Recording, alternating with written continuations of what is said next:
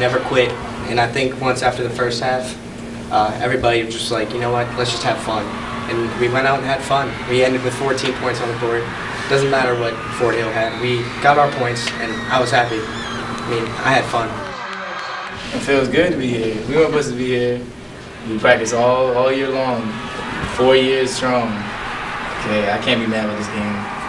I'm glad we're here.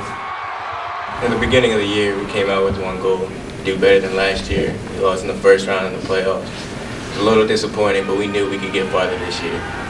I gotta say, I'm proud of everybody on this team. We came out fighting from the beginning to the end. We could have got shut out there. We kept our heads high and put some points on the board. Glad to be a Warrior.